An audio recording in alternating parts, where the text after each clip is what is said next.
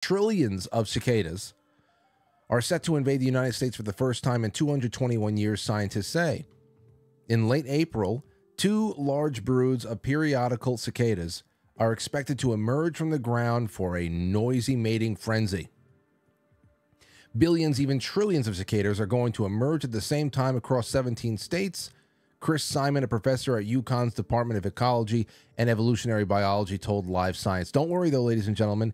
All the cicadas will be given 5-star accommodations at the Roosevelt Hotel in Manhattan, along with $2,000 cash every month, as long as they vote Democrat in the 2032 presidential election.